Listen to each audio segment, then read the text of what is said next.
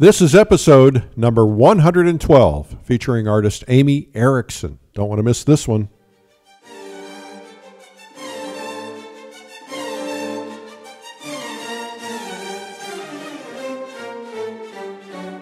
This is the PleinAir podcast with Eric Rhodes, publisher and founder of PleinAir magazine. In the PleinAir podcast, we cover the world of outdoor painting. Called PleinAir, the French coined the term, which means open air or outdoors. The French pronounce it plein air. Others say plain air.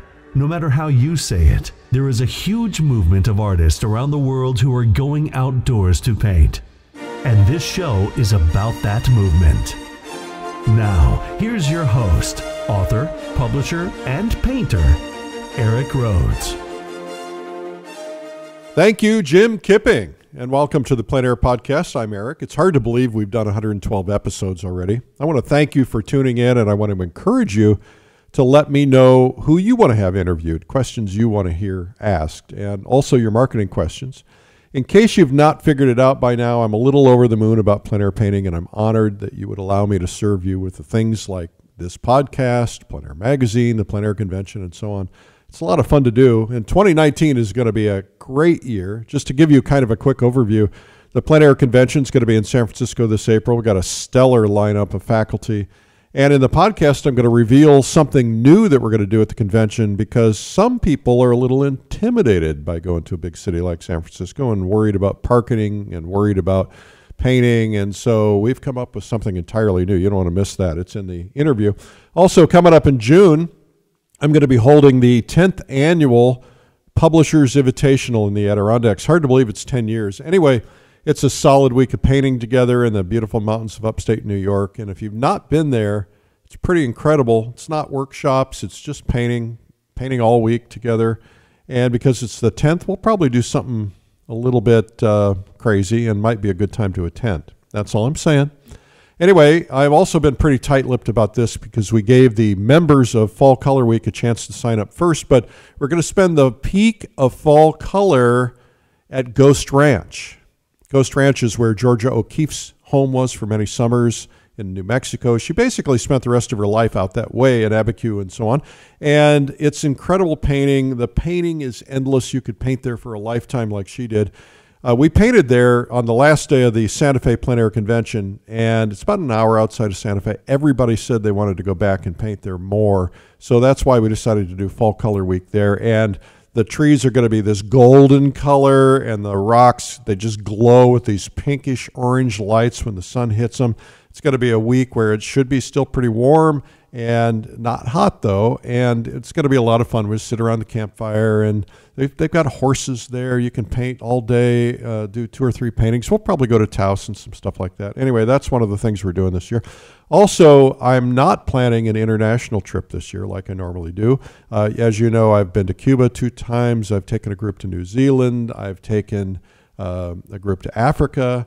And so this year I decided not to do it because a year and a half from now the kids go off to college, and I want to make sure I'm home for them this year as much as possible. So I'm really cutting back on travel.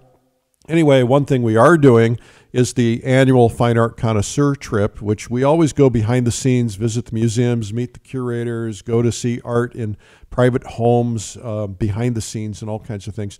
This year we're going to the land of Van Gogh and Cézanne. We're going to the south of France, Provence, Arles, Saint-Rémy, Aix-en-Provence, Nice, Monte Carlo, and we're going to be all around the area. And then as a post-trip, anybody who wants to add to it, they can go with us to Edinburgh, Scotland. Now, this is not a painting trip, but it's something that's pretty cool. We call it the Fine Art Trip, and it's with Fine Art Connoisseur magazine, and I always find some time to squeeze in some painting. And as a matter of fact, I'm going to do a little bit of a pre-trip painting trip in the south of France, probably Provence. And so that's going to be part of it, although that's not even on the website about it yet. Anyway, there's more surprises up our sleeve for the new year, which I'll reveal once they happen. But if you love art, we're going to have some fun together. Anyway, we'll jump right into this interview with Aimee Erickson. And after the interview, I'll answer some art marketing questions in the Marketing Minute. Aimee Erickson, welcome to the PleinAir podcast. Thank you so much. It's great to be here. Yeah, we're really honored to have you on. I love your work. I'm a big fan. Oh, well, thank you so much. It's an honor to be here. So talk to me about, first off, for the sake of the people who are listening who might not yet have had a chance to look at your work, try to explain how your work differs from a lot of what we see.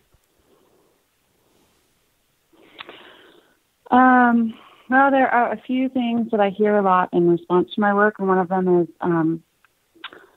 compelling color. I mean, I think that my work does fall into the category of fairly traditional, realistic oil painting, but the brushwork tends to be loose, and I am really interested in color. Another one is the effects of light. So you get strong lighting effects. Another one is an Edward Hopper-esque sense of a full loneliness. Full loneliness? Yeah, I mean, to me, that's what I see. People mention him a lot when they look at my work, and I feel like his work does have a lonely quality, but it's not like I don't know. To me, a full loneliness is the best way to describe it. Huh. Interesting. I don't see that at all, but I guess it depends on how you view it. Oh, yeah, maybe. Yeah. And another thing that I hear a lot is that what you perceive in my paintings when you're close up to it versus what you perceive at a distance. Yeah. That the brushwork tends to be not tightly resolved, so it reads more clearly from a distance as far as the subject matter. Yeah. Well, I find your work to have kind of a cross between a cross between traditional and abstract, in the sense that it feels to me like your work has a very strong abstract and somewhat modern quality to it, yet it's representational. So to me, it feels very, very modern. Oh, thank you. Thank you. Maybe. No, I like that. And I am very interested in design. You know, I studied my degree is in visual communication design. So very specifically, a lot of design classes, and I do think a lot about design when I paint. Well, that's important, isn't it? So let's go through the process. Part of what we like to do is kind of get to know you and get to know your background. How did this whole interest in art begin for you? Well, I think it like anybody, when you're 2, 3, 4 years old, you pick up color and want to color things in, and I just didn't ever really put that down. So my mom did a lot to allow me to, she let me draw on the walls and on the backs of furniture and things like that. And I started oil painting when I was about 6. Oil painting at 6, really? Yeah. So, yeah. And, back then we didn't have, it was very traditional. We used turpentine and linseed oil. We didn't have the, safe studio mediums like we have now, So, so it's always been it's always been something that's been familiar to me. Well, so how did you transform? You're a professional, right? You make your living full time as an artist? Yeah. Yep. I've been doing that for about 20 years.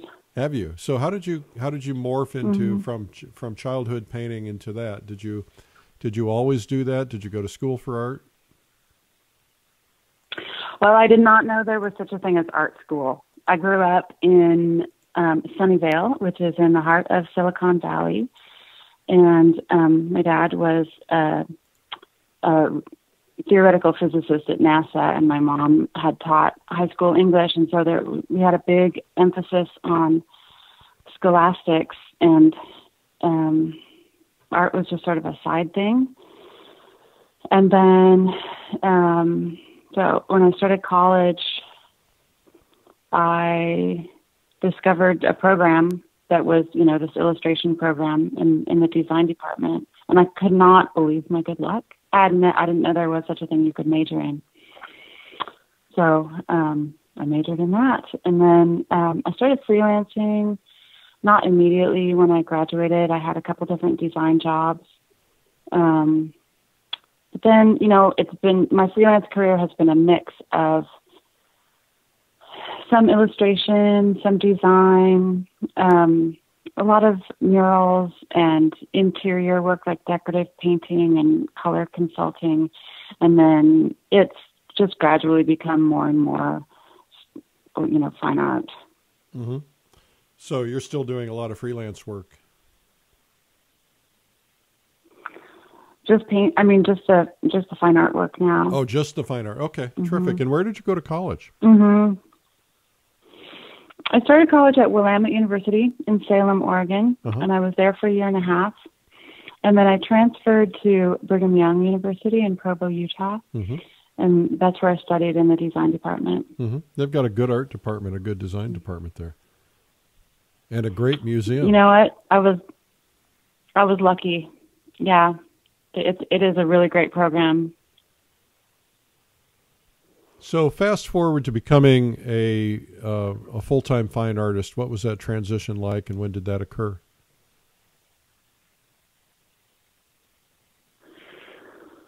Well, like I said, I started freelancing and I was doing kind of a mix of things. And I had a lot of, portrait commissions. It was gradual. I would say that I think when I started doing the PleinAir competitions about 5 years ago, that was really a new chapter because it's such a great platform for you to get your work to a broader audience and meet more people. And there's just so much activity around those PleinAir competitions. So that made a big difference as well. I think my first one of those was the fall of 2012. And which one was it? That one was the Pacific Northwest PleinAir, which is in the Columbia River Gorge. Right. And Randy Sexton was the judge that year. And I got a prize, and that was great. And then the next one I did was Carmel, which was a big deal for me. Yeah, because, you look at the list of who's on there, and it's like, oh, this will be exciting. And now you're on the list, and other people look at you and say, wow, I'd love to be in the same show as Aimee. People have said that to me, and I think it's great to be on both ends of that, having there's people that I looked up to, and I feel like, when people look up to me, I feel like we all embody to some degree this thing that we admire. Like there's, we see it in each other's paintings, but it's like a light source that comes through us. Right. And so sometimes we hold it for other people, and sometimes other people hold it for us. And it allows us to move forward because it's like you see what's important to you in someone else, but it's yours because you're the one who's seeing it. So it allows you to move forward. Mm-hmm. So you're doing a lot of teaching, is that correct? Yeah, I really enjoy teaching. So tell me about that. What are the things that you're finding? First off, that you're able to teach people maybe that is unique to you, and then what are the things that you're finding that people need to work on? Maybe patterns of problems or issues that students are having. We have a number of people who listen to this who are relatively new, developing themselves at all different levels. I'm curious about that. Well, that's a great question. It really is. And I think that, there's so many good workshops that you can take right now. So many really excellent painters teaching. And that's not something that I had really a lot of when I was, in that learning. So I had a few, but not like it is now, where you can take from so many different people. But I think that one of the most important things you can have as a student is an awareness of learning and where you are and what your comfort zone is, and and what you're able to absorb. Because I think it can be a real barrier to students when they get stressed in a workshop, because learning can't happen when you're in a state of stress. And I think sometimes people compare themselves to other people or just feel like they need to absorb everything that's happening in the workshop. And I think that can be overwhelming. I actually find that I learn if I'm in a stressful state. Sometimes it takes me. Oh, do you? Yeah, absolutely. It takes me to a different place. Yeah. Well, I mean, there's the two kinds of stress, right? Right. So yeah, many kinds of stress. I wouldn't disagree with that either. Yeah. Yeah. Yeah. But so as an instructor, what I introduced to my students this idea of flow, where just imagine a big circle, and inside the circle is all of your known skills and concepts. So everything you know how to do. And right outside the circle is things that you're aware of, but that you haven't mastered or incorporated. And then beyond that is the great unknown, skills and ideas and concepts and things that are just like distant to you. And not only do you not know them, you don't know about them. So the learning is expanding the circle, right? Like incorporating things that are outside the circle so that they become inside the circle. And sometimes when you're learning, if you reach a state of being overwhelmed, it might be because you're trying to incorporate or do too many new things at once, and it can be accompanied by a sense of strain or being overextended or like things falling apart. So if you pull back and ask yourself, where was I when I knew what I was doing and what's familiar to me, and then incorporate one new thing. Because when we're incorporating one new thing, that's really where we can encounter that sense of flow, where we're challenged, we're engaged, we're really interested in what we're doing. It generates ideas for us, and we're able to integrate that new thing into what we already know. So as an instructor, I can't monitor that for people because you can't really necessarily perceive someone's internal state. But as a student, I feel like that's one of the best things for you to do for yourself, because you can't learn 18 new things at once in one day. You can be exposed to a lot of new things, but knowing where they are for you, like whether it's the next thing for you, because it's something that really holds a lot of energy for you that you are aware of and curious about, or whether it's something that you're like, oh, that sounds hard, or like maybe one day, but you definitely have a feeling if it's something that's too far away for you. So I really feel like people have the capacity to learn, and it can just really be a very joyful process when it's happening in that state of flow. So one of the things you talk a lot about, or you teach a lot, is color and color theory. You have a workshop called Get Your Color to Sing. Can you talk, and I know it's hard because we're not visual, you're not mixing on screen, but can you talk a little bit about some of the color theories, and again, maybe some things that you do that we're not accustomed to? Color theory is such a vast and wonderful place to explore. Yeah. Yeah. I mean, I think for most of my life, the question that I was most preoccupied with was, how would I mix that color? I think that was my primary way of looking at the world. How would I mix that? And, the concepts of color theory are fairly straightforward, and I think much more straightforward than color in practice.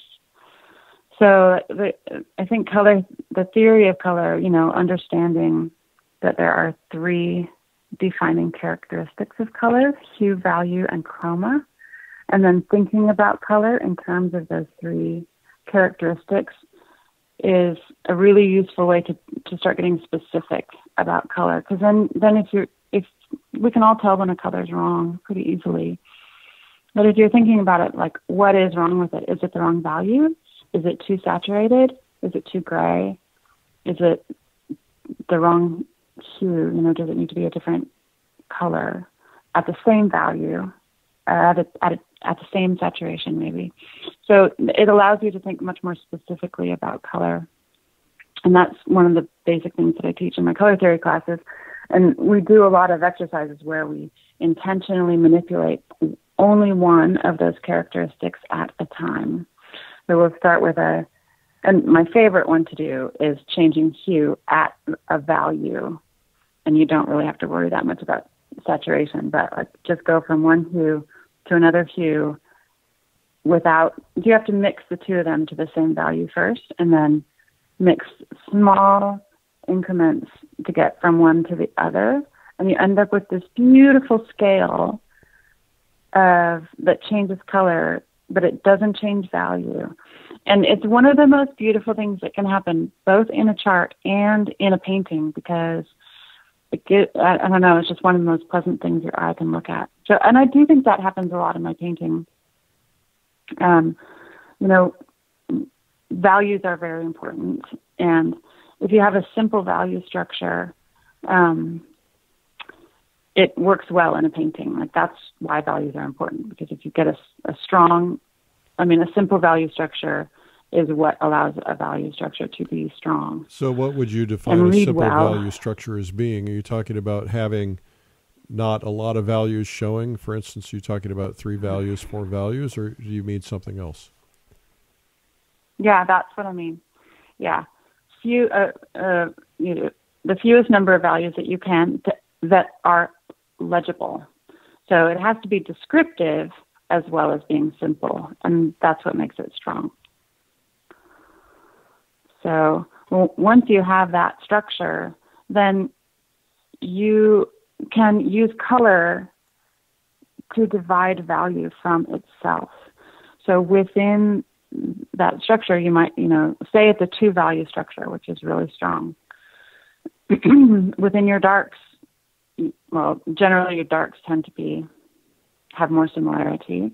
But if you have a mid-range or a lighter range value area in your painting, you can put all kinds of other information in there by dividing it up with color in a narrow value range, so you don't mess up your value structure. Makes sense. So it's really fun to do. Yeah. So and it looks like in looking at your work on your website, which is aimeeerickson.com, it looks to me like you're doing a lot of palette knife work. Is that correct? Yes. Yes. I think that the palette knife has become a way for me to, at a certain stage of a painting, if the palette knife can be a tool that allows the painting to stay alive. Can you talk to me about that? Explain that a little bit. Yes. Sometimes this is what happens for me when I'm painting. Sometimes just in the process of laying down the paint, maybe you work the paint in a way that it doesn't feel alive anymore. And you can't really add to it if there's too much paint on the canvas. So overly blended. But it's somehow either overly blended or just overly worked, so that the brushwork has gone mushy just because there's you've brushed it and brushed it and brushed it. Yeah. Uh-huh. Or you've just it just doesn't have a fresh feeling to it. So using a palette knife in that case to remove paint or move paint around is a way to bring that life back in. So that's one of the things I use it for. And the other thing would be just to get a lot of paint down really fast. So when did this PleinAir thing start for you? Were you going out and painting PleinAir before you did this first competition? Had you always been painting outdoors? Yeah, I didn't really know very much about until you came on, there wasn't that much awareness of it, as a movement or as a general activity that more people did. So, but I did paint outside, And in 2003 was when I took a workshop, actually, in Florence, Italy, for a month. And we painted outdoors every day. And that was the first time that I had really undertaken it as a serious study. Who did you take the workshop from? So that was from Joe Paquette of Minneapolis. What a great workshop to take. Yeah, it was great. I learned a lot from him. The first day was a full day of lecture, and I wrote down everything he said, and it was just really, really, really informative. And while I don't paint exactly according to his way of thinking all the time now, but it was a really great way to start and a really great structured way to understand a lot of information. It's very inspiring. I think for me it can be great to go away, and then you're away from your normal life, and it allows you to pick up new things, and your mind is just so much more open when you're traveling. Yeah, that was a really great trip for me. So you, after the Paquette thing, you started doing more and more plein air. I noticed on your website that you've got a lot of travel that you've done. You've kind of gone all over the place. Can you talk to me about some of your travel and some of the experiences? Sure. Most recently, I was in China with a group of painters. That was just last November. It was a great trip. There's some Chinese American painters who are from this area in southern China. Jason Situ organizes it, and so there's a lot of interaction with the local art instructors at both the middle school and high school level. We painted outside for over a week at all these really interesting locations, and then we had a show in a museum in Kaiping at the end of the week. And it was just fun to be in such a foreign place and to have it all organized. I don't speak Chinese, and I didn't need to. The whole trip was organized.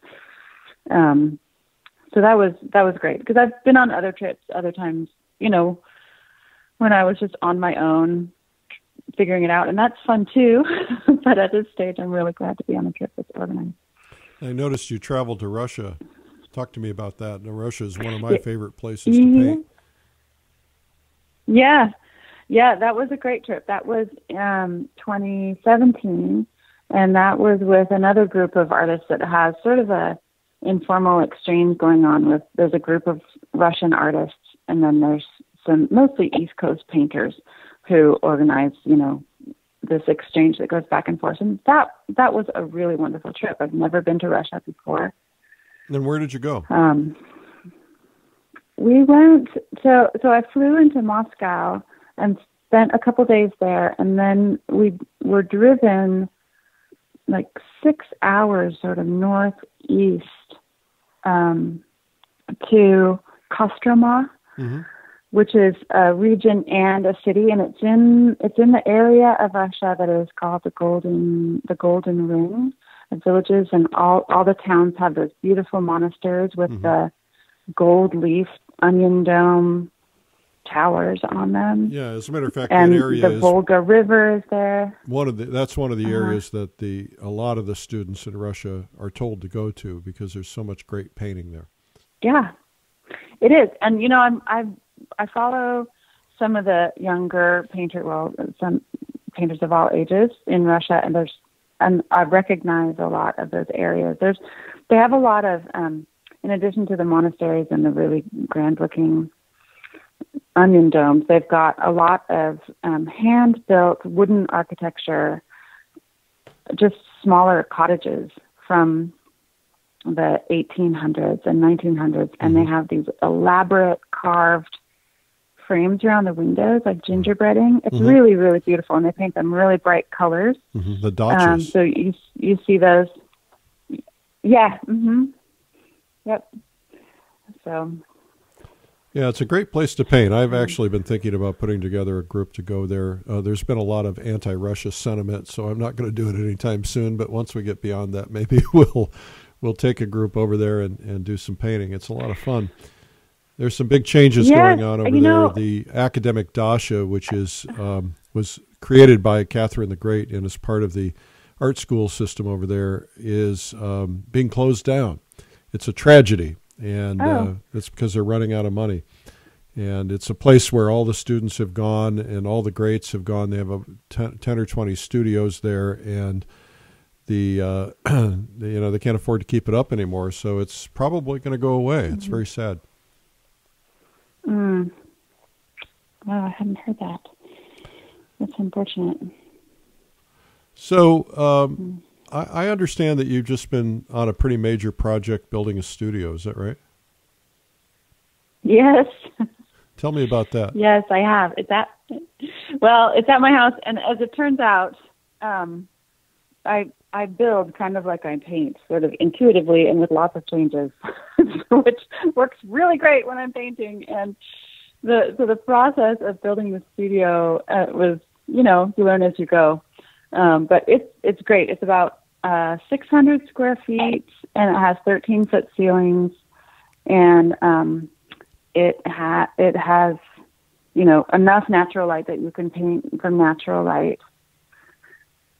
And it's my whole life got thrown into disarray during construction, and I didn't have a studio at all for about a year and a half. And so now I'm in the final stages and getting settled, but I think that's going to take a while. So, it's just because, like I said, I keep changing things. So are you doing the construction yourself?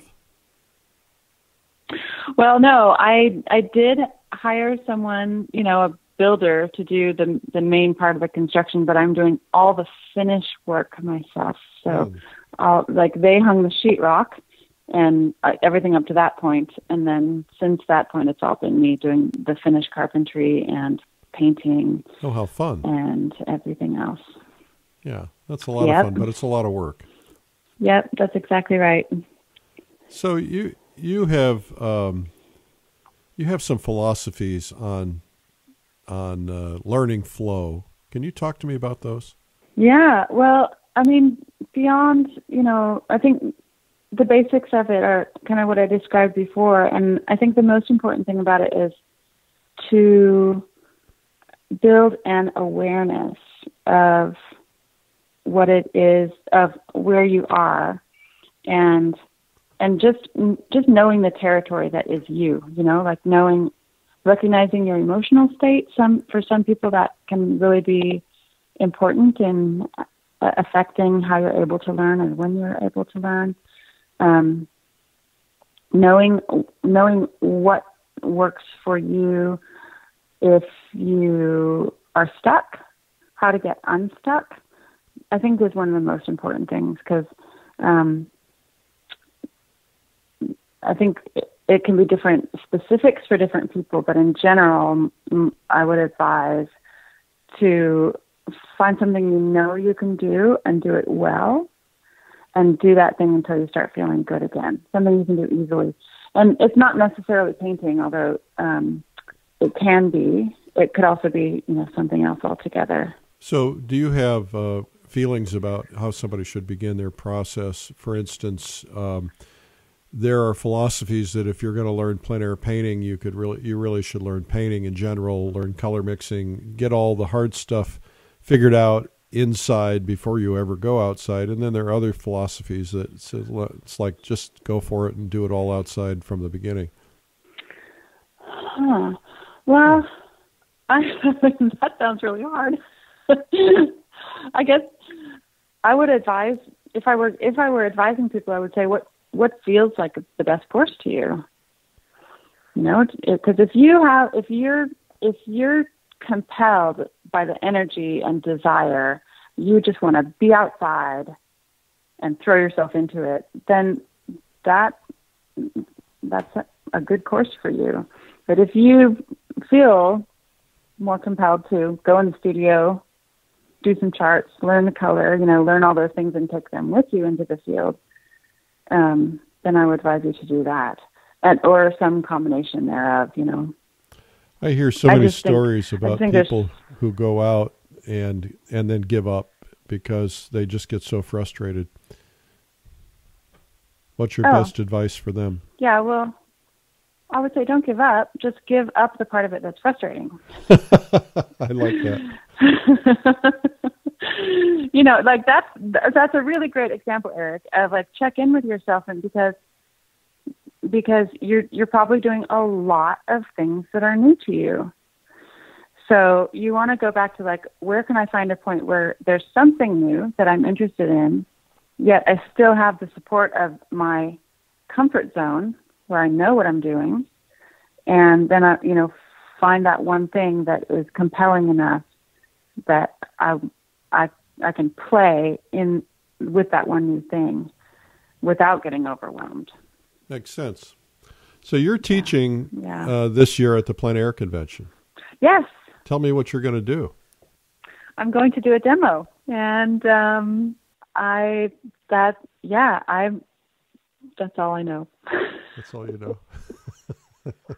Yeah, I think it's an hour. Well, right? I put you on the spot, didn't I? I didn't really expect you to know, but I was just kind of curious if you had something special in mind. I don't have a plan. No. Okay. Well, I hope you'll have one before you get but there. I'm really looking forward to it. Well, I can tell you that in general, like the first time that I did a demo in front of the class, I remember very specifically thinking to myself, I might mess up. And I had this little twinge of like, that won't work. And then I thought, no, you know what? If it doesn't go well, that might be a very instructional demo. Because most of the time when you're painting, things don't always go in a straight line start to finish. And I feel like if the demo is this perfect start to finish thing, it almost doesn't give the students an in as much. Right. It's discouraging because you do it so perfectly. Yeah, it just looks out of reach. So usually when I demo, I try to show more of my process of all the decisions that I make when I'm actually painting. I think it's really wonderful to understand that people who are really good painters also do a lot of dogs, or that they fail from time to time, and that's part of the learning process. Because I do think there is this sense that everybody out there is, the faculty at the convention or the top names, there's this sense that they just nail it all the time. And I don't know very many people who nail it all the time. There are a couple probably. But even some of the top names, they tell me all the time about failures. I heard a metaphor that I really like for this, which is on a long aircraft, on a long flight, say it's on autopilot, it means that they're actually off course like 98% of the time, because it's constantly correcting. It's like you're going a direction, but if you continued that direction, you wouldn't end up at your destination. So it corrects. And then you're going that direction. Same thing. If you continued in exactly that direction, you wouldn't end up at your destination. So you correct again. So overall, you're going the wrong direction almost all the time, yet you end up at your destination because of the ability to correct. Mm-hmm. So if you're not nailing it, if you're out there and you're working on something and you're just getting frustrated, it's just not coming out the way you want it to do you just keep working it? Do you step away? What's your process like? Any number of things. Like I tend to not work in frustration very much. If a painting isn't going the way I like it to, I will make a change immediately. Or scrape it and start over as soon as it's a course correction that happens whenever I notice that something's not working. So sometimes it means scraping the whole thing off. Sometimes it means getting out a new panel. Well, I'm kind of looking forward to seeing what you do when we paint. Your colors are so wonderful. Looking forward to seeing when we paint out there at Crissy Field and painting the Golden Gate Bridge with the sea and the mountains in the background and that beautiful orange glowing bridge. I'm going to be excited to see what you do with that. and it'll be fun. Yeah, well, I'll have to bring the right color for that bridge, right? You can mix it. And to see what you're going to do with wine country, when we're out there painting the vineyards, it's going to be fun. So I'm looking forward to it. So if you see me and a few other people peeking over your shoulder, you'll know what's going on. Yeah, well, I'm really looking forward to that too. I grew up, like I said, in the South Bay, and I've only painted once in San Francisco. So it's one of the most beautiful cities. Yeah, and a lot of people think that it's all about city painting, and we're going to be doing some wonderful landscape painting. We've got some great locations picked out. It's going to be really a lot of fun. We're also doing something new this year. I'll let you and everybody else in it at the same time. There's been some negative publicity about San Francisco because of some of the homeless issues lately, and there's been some people who have been telling us they're a little intimidated to go. Because they're concerned about that. So we actually set it up so if they want to come and come to the convention and stay in the convention hotel, then we've developed indoor painting. What we're going to be doing is taking over one of the big ballrooms and projecting the scene that we're out painting that particular day in video, so they can get the sense of the sound and the motion and the clouds moving and the sun. And though it's not the same thing, for anybody who is just a little intimidated about parking or getting around the city, even though you can go anywhere in 10 minutes with Uber, it's going to give them an option. So that's going to be kind of interesting. That's the first time we've ever done it.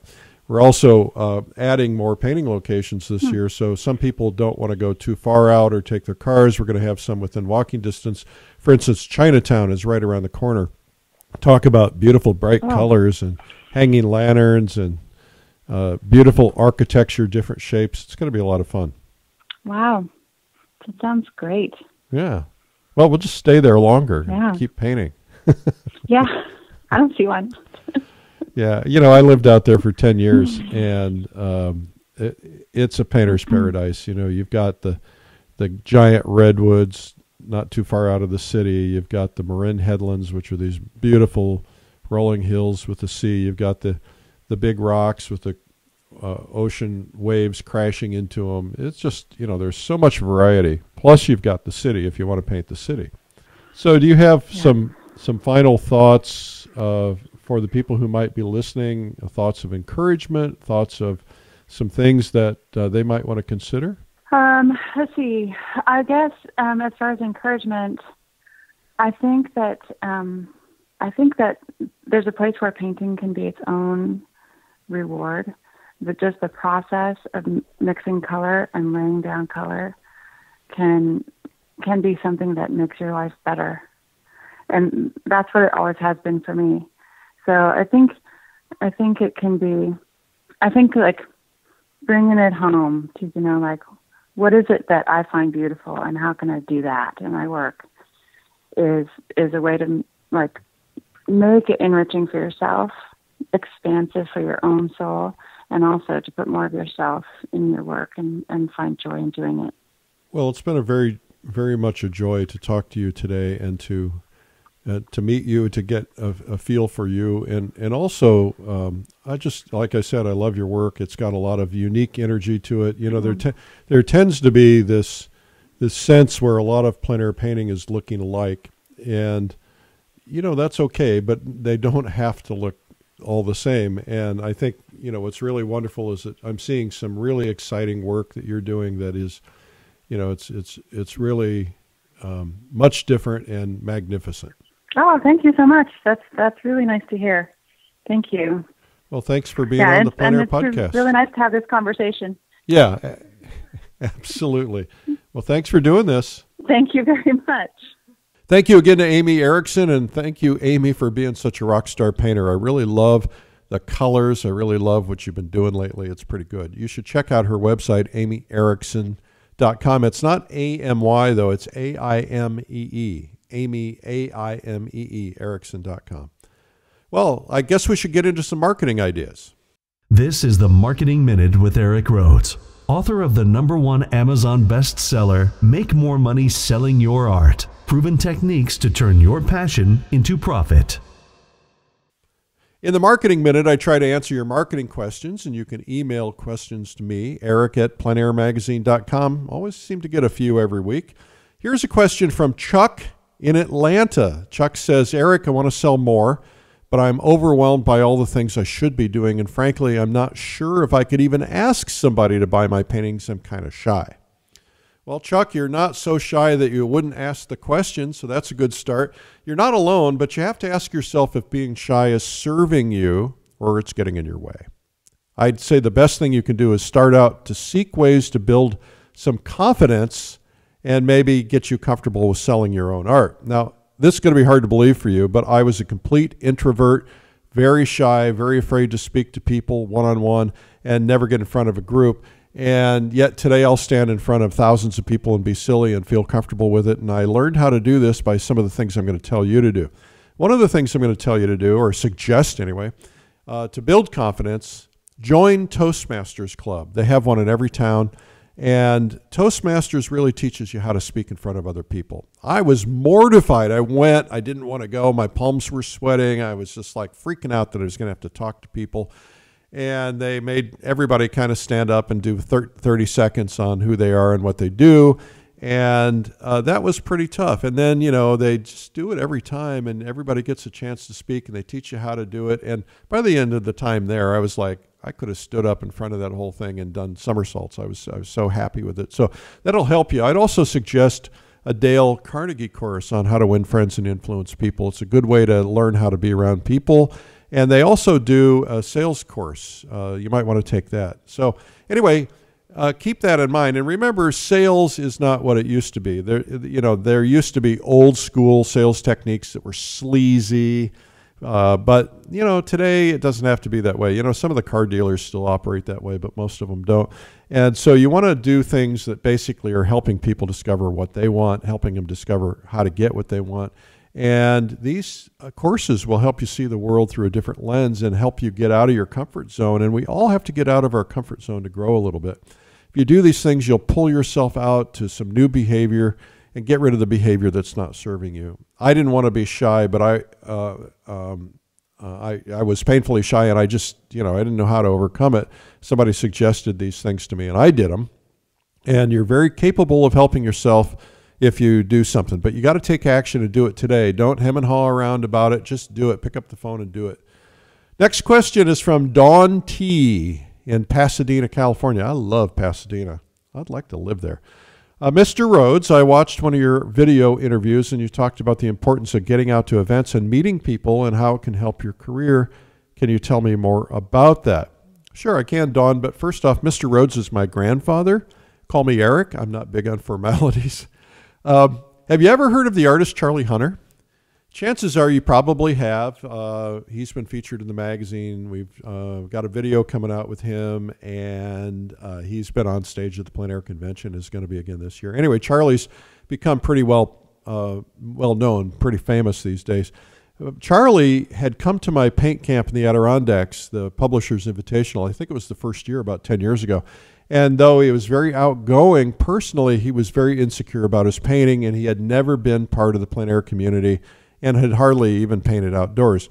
But because we all bring our paintings in at night, everybody looks at them, we all started noticing how good he was, and he started building confidence. I noticed him too, and I gave him my 2 cents worth about his paintings, and that I loved him.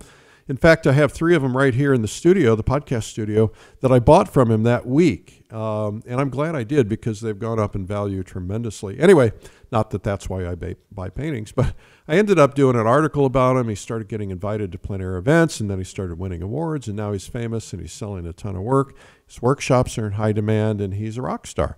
And that all kind of started because he got himself out there. Now, I'm not suggesting for a minute that I did this for him. He did this. He did it by taking a chance, putting himself out there, putting himself at risk, and he built confidence from others. He got feedback. He learned the ropes of the PleinAir world. He met a lot of people, made a lot of contacts, and made his career happen.